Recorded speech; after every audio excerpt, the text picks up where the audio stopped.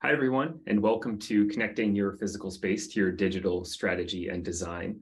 Today, we're going to look at some of Aten's recent work and the ways we've built connections between digital and physical spaces. I'm Ken Woodworth. I'm Aten's VP of Design and a partner. And joining me today are Kelsey Boyd, Aten's digital strategist, Catherine Sutton, our senior UX UI designer, and Janice Camacho, Aten's director of project management. For over 20 years, Aten has been working with organizations making an impact all over the world. As a digital agency, we've created websites, apps, touchscreen kiosks, interactive games, and many other types of digital experiences. One of our earliest projects was an interactive map for the Colonial Williamsburg Foundation called Tour the Town. Tour the Town was an interactive and animated experience for exploring the historic area of Colonial Williamsburg in Williamsburg, Virginia. Living in Williamsburg at the time, I spent hours wandering around the historic area, taking pictures of every single building inside and out. I tried to immerse myself in the experience of being there, seeing the people, the buildings, the animals, and experiencing what visitors experience when they come to Colonial Williamsburg. With my library of photos and a visitor's guide in hand, I created vector-based illustrations of each building in the historic area, adding people, animals, trees, fences, and every tiny detail I could include to make the map as real to life as possible. We then added animated fife and drums, cannons, carriages, and people to add to the experience. We even created different versions of the map for each season and for holidays, with the map reflecting the experience at the current time of year. Tour the Town let website visitors plan their visit, learn more about the historic area, and dive deeper into an 18th century city at the heart of the American Revolution. Not all of our clients have a physical space that needs to be connected to their digital presence. But when they do, looking for ways to integrate both the physical and the digital can lead to a richer, more engaging user experience. And this doesn't have to be complicated. For example, in our work with the city of Boulder, we established early on that capturing the outdoor feel of the Flatirons was a primary goal for the design of the website.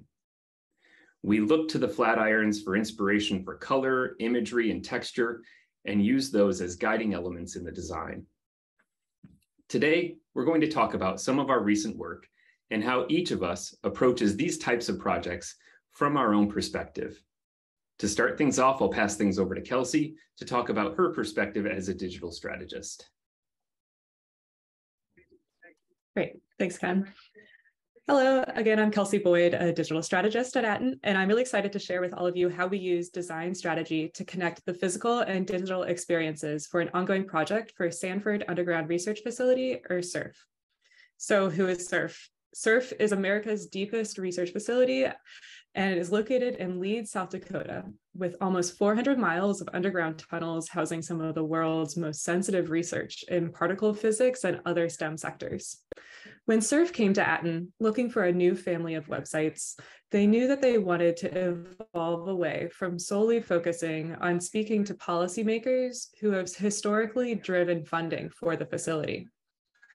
SURF wanted their new website to connect the local community to their newly acquired visitor center, as well as better support their expanding education and outreach work, a department running everything from event series and festivals to the development and distribution of physical STEM curriculum units to educators across South Dakota.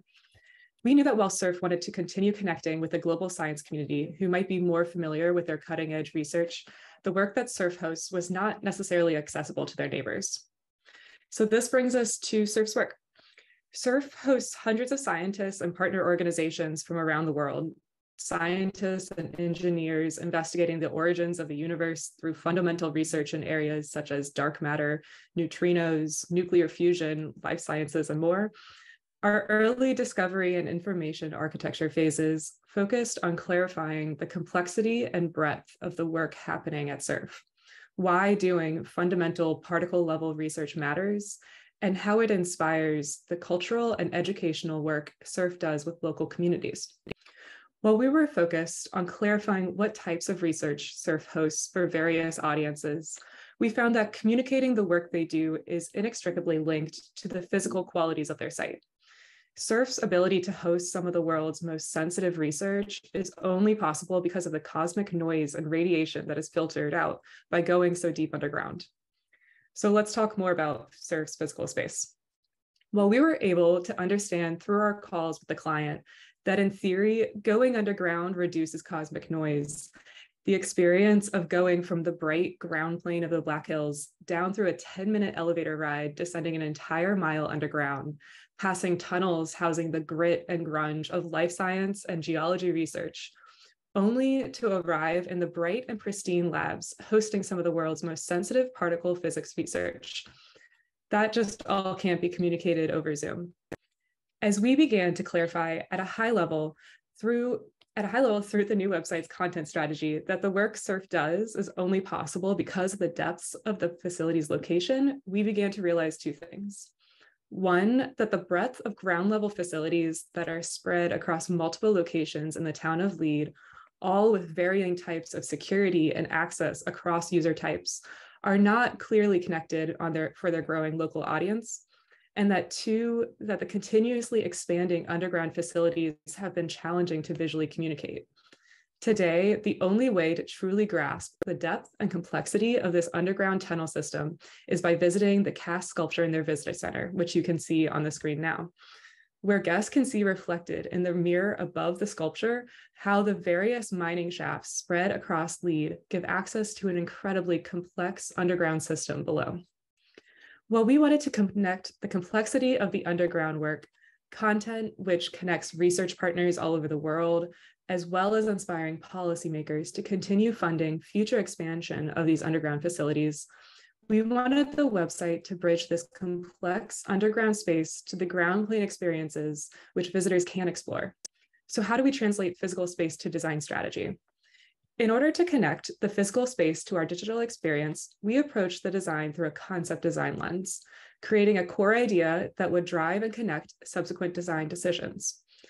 For this project, our concept was to use the website's user experience to replicate the in-person experience of descending into the underground facilities at SURF. To bridge this high-level idea to a flexible design system, we created a design framework to communicate the site's experiential qualities.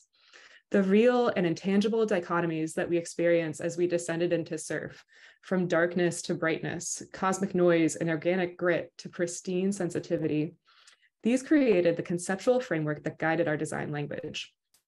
This flexible matrix allowed us to use design to bridge everything from the gritty excavation of the tunnels themselves, the so-called grungy sciences and cosmic noise filtered as you descend through these dark spaces, to the radioactively quiet nature of doing work so deep underground, to the bright and pristinely sterile labs hosting some of the world's leading research in dark matter and material engineering.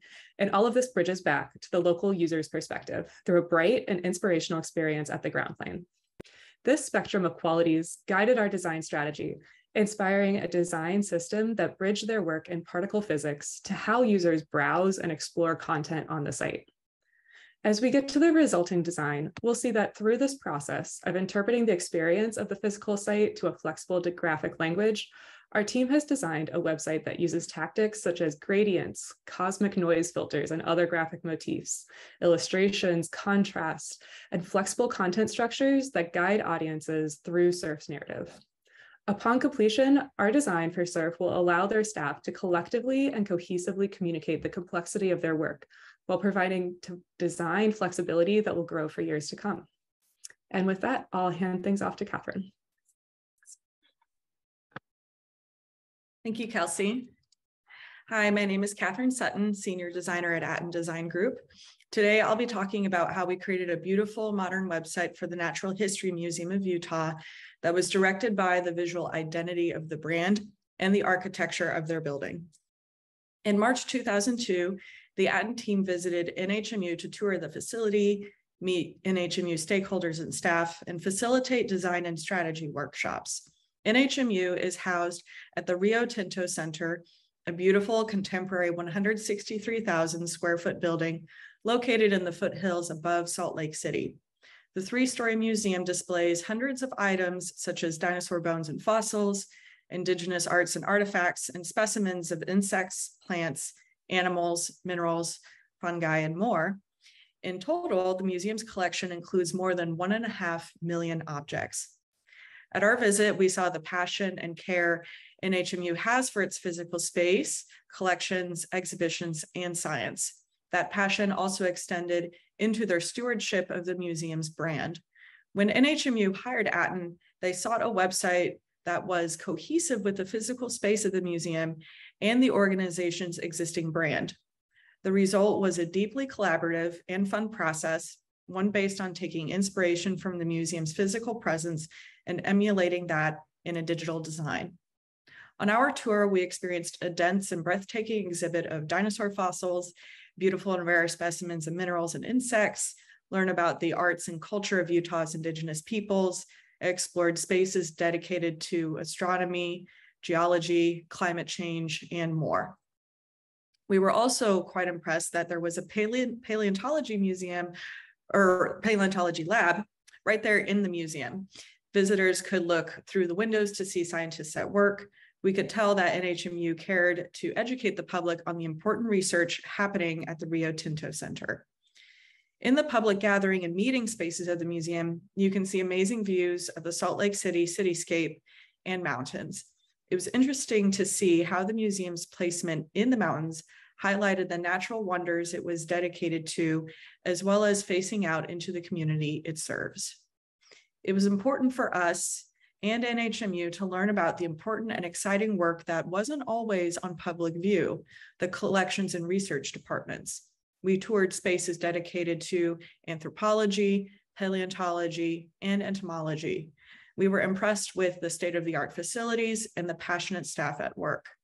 We also had candid conversations with them about how we could incorporate this work into the site that was easy for the public to find and understand. Our workshops included about a dozen people from many departments in the organization, including administration, programming, collections and research, museum curation, design, public relations, technology, and more. Our exercises included card sorting, voice and tone analysis, and reviewing high-end website design in the museum space and beyond.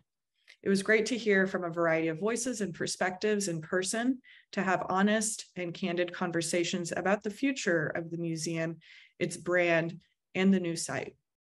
NHMU's website houses a blog, press releases, programs and events, education and volunteer opportunities, exhibitions and collections databases, and more. As we got to work, we learned about the challenges and frustrations NHMU was facing with its current site.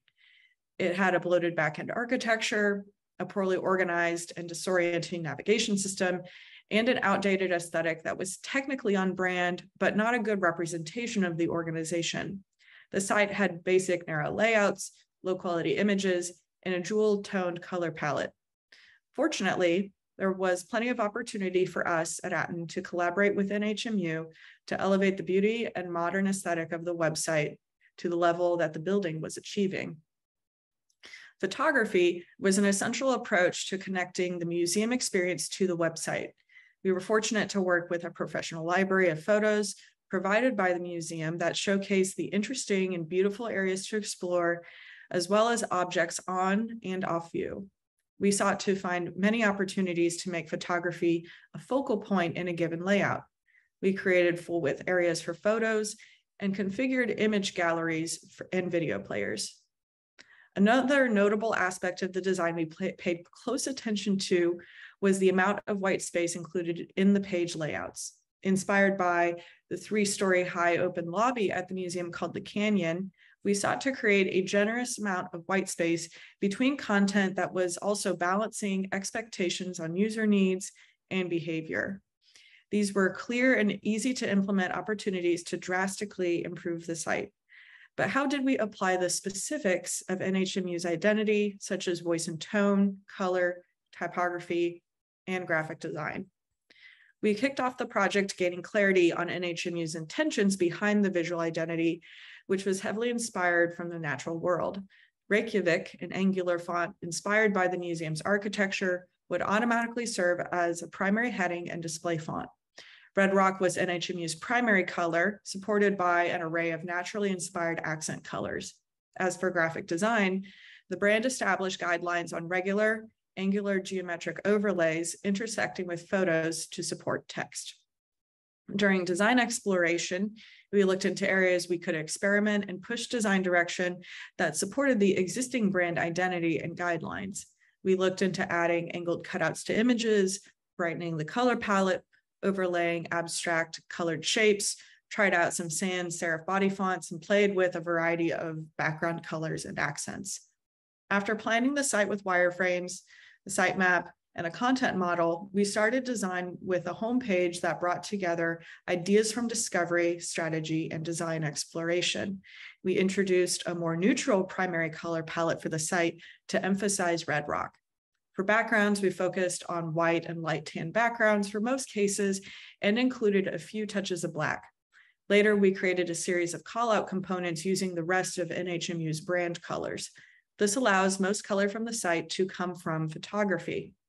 Just as the museum inspires curiosity and wonder for people of all ages and backgrounds, the voice and tone of the language of the site also had to match this intent. We didn't want our approach to be too playful or too childish, but also not too cold or sophisticated. Rather, we opted for allowing the museum to speak for itself through outstanding visuals and simple headings. We identified another series of challenges related to the physicality of NHMU's facilities, NHMU's collection and research department that was mostly out of public view. Visitors had a rich, immersive museum experience, but were missing out on the world-class science happening behind closed doors. With the flexibility of a website, clever strategy, and commitment, we were given an opportunity to expose their excellent work to digital audiences. There were several ways we sought to address the issue, starting with site navigation. Collaborating with NHMU, we developed a primary and mega menu structure that showed collections and research links more easily to the user under the Explore section. This simple and open layout, inspired by the wide spaces at the museum, allows users to discover information, programs, and opportunities while providing quick access to popular links such as visit, purchase tickets, and view the special exhibition. Our next challenge was featuring collections and research on the homepage. Without overwhelming the homepage too much, we sought to create a fun, interactive gallery overview of the various areas of research in a voice that spoke to general audiences, paired with colorful icons and a link to the blog, which heavily features updates on collections and research. We also worked to deliver a robust refresh to the museum's collection and research pages. We added a detailed collections item gallery, blog posts relevant to the area of research, and an overview of staff. This work allows NHMU to inform the public on its important work. And lastly, we sought to design a beautiful multimedia blog that could support high-quality images, video, featured collection items, and more on NHMU's blog and press releases, which often serves as the primary source of new information from collections and research. As of today, NHMU's site is full speed ahead in development, and we're looking forward to announcing the site's launch in the new year. At the beginning of our work with NHMU, before we even toured the building, the client reminded themselves and us at Aten that architecting a new digital home is equally as important as it was designing and planning for their new building. Prior to the Rio Tinto Center, NHMU was housed at the University of Utah's campus and had outgrown an aging space. Now partnering with Aten, NHMU had the opportunity to create a beautiful, expansive, elegant new digital home that suits their current and future needs. We're thrilled with the work we've done so far and look forward to sustaining NHMU's vision to lead natural history, education, and research. Thank you so much. I'll be passing things over to Ken. Thanks, Catherine. Hi again, I'm Ken Woodworth, Aten's VP of Design. I'm going to talk about a few recent projects that required a literal connection between the digital and the physical space. The Museum of Contemporary Art in Denver is a museum that promotes creative expression, risk-taking, and experimentation through rotating exhibitions and innovative community events. Our first project with MCA Denver was to design email campaign templates that represented their voice and tone. We worked with the museum to understand their personality, first through element collages, and then in designing the emails. Based on the initial design work, we created email designs that reflected that same personality using bold typography, colors, and imagery. And with the success of this work, we engaged with the museum to design mcadenver.org, a website that connects users with the museum's collection, events, and community.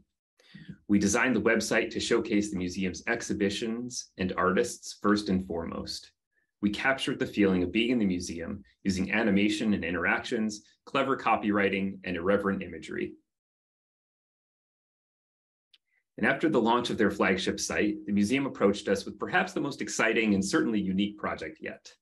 They had a vision for an exhibition that could connect artists with the communities they live in a way that had never been done before. The Octopus Initiative, as they call it, puts local art in the hands of Denver residents through an art loan system. The museum has commissioned local artists for pieces of art, and users can browse and select their favorites to be placed in a lottery. Through the lottery system, selected winners are able to borrow the work for 10 months. Each quarter, a new lottery takes place, and more art is loaned out to the community. We were enlisted to create a brand for the Octopus Initiative, a website, and touchscreen kiosks that could be used in the museum by visitors. We began with extensive logo exploration, working closely with the museum to capture the spirit of the Octopus Initiative in a visual form that's still connected with the MCA Denver brand. Through rounds of logo design presentations, we landed on a mark that is as innovative as the initiative itself. Concentric lines evoke the feeling of expanding and connect with the literal act of distributing artwork throughout the community. From there, we moved on to the website, which would function both online and in the kiosks in the museum space. The website gives focus to the artists and their art, fostering their connection to the community they live in. An intuitive browsing experience keeps things simple and lets users both online and in person explore the Octopus Initiative collection. Once they've found something they like, users can heart the art to be entered in the lottery for a chance to bring artwork to their own home. And here's a winner about to take home her artwork. We also developed brand guidelines to ensure the mark is used correctly. The lines from the logo and the colors from MCA Denver are incorporated throughout the website and the museum space itself. Our work with MCA Denver continues today and provides us with some of the most fun and challenging projects we've worked on. Now I want to talk about another project with a similar challenge. Curious is an interactive and experimental learning space at the Smithsonian National Museum of Natural History. This exhibit brings some of the 6,000 collection objects housed at the museum out from behind the scenes. Visitors can pick up and explore objects, solve science puzzles, and even meet a scientist. Before our work with the museum, the exhibit used interactive touchscreens that allowed visitors to scan QR codes to learn more about an object. In a time of COVID, this approach didn't make sense.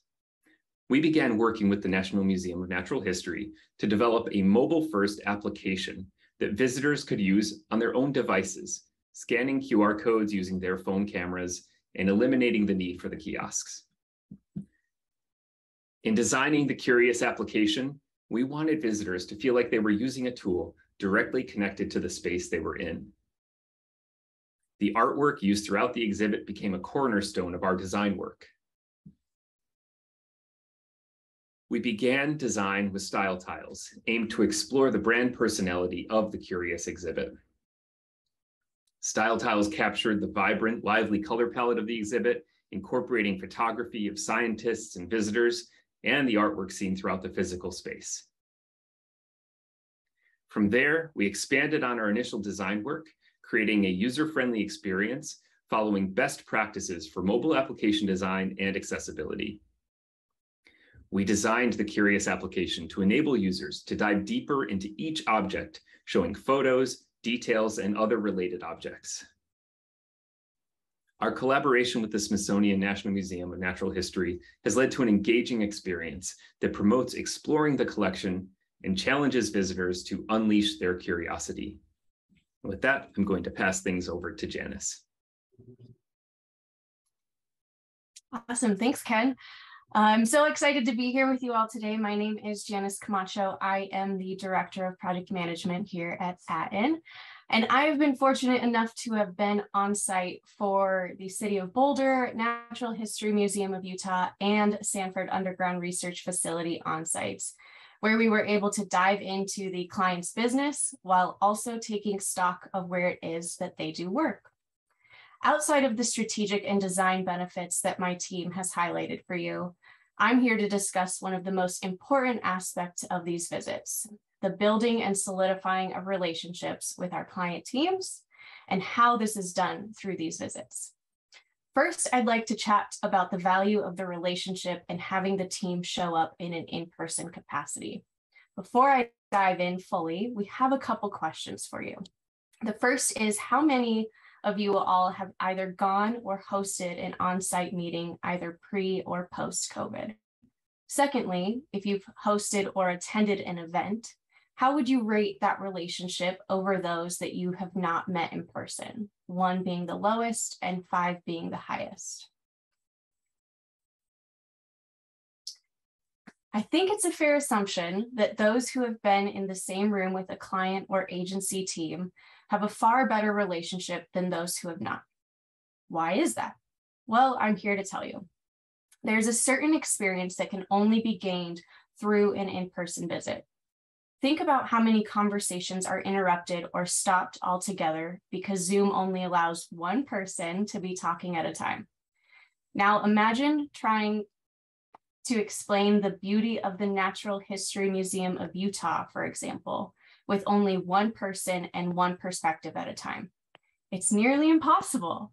So much information and insight would have gone missed. When a team is able to see a space firsthand, they notice for themselves what makes a space unique, and the conversation is immediately elevated. Through these on-sites, we're able to dive right into the more specific questions, surfacing what we want to highlight throughout the project, and doing so quickly so we can move right along in the process to next steps. For very different reasons, all 3 visits I participated in were instrumental in ensuring that we were kicking off projects on the right foot. There's a lot to be said about how face-to-face contact, brainstorming, having a meal, and even sharing in a post-workshop happy hour can all aid in understanding behaviors and how we're going to interject that information into a project and the relationship moving forward. With Sanford Underground Research Facility, this understanding of how the team and their end users acted was imperative in putting forth a design that allowed them to access the information they sought quickly and efficiently. Sure, there was a lot of our own touring and questions, but we were able to observe the facility, the staff, and even some of the public in the visitor center, which really allowed us to appreciate and comprehend what we needed to do on this project. It was the perception that we gained during our visit that displayed our knowledge of this project, the location, and their ultimate end goals for research that led to a design that reflects said needs and solidified our place as a trusted partner to serve. Similar to my previous point, the engagement of our client teams and how that ultimately impacts overarching relationships is something that can be increased throughout the entirety of a project when started with an on-site visit. In the instance of the City of Boulder, for example, we were able to see firsthand how our large stakeholder group of almost 30 people engaged with each other. What did they think and how did they feel about this project as a whole? Who spoke up the most? Who spoke up infrequently? But when they did, the entire room nodded their heads in agreement. This understanding proved to be invaluable as we moved through the project, as we were able to talk to the right folks at the right time, encouraging conversation and certain people to speak up, and ensure that the project was taking into account all of the necessary opinions, all of which would have been foreign to us had we not participated in person with our city team.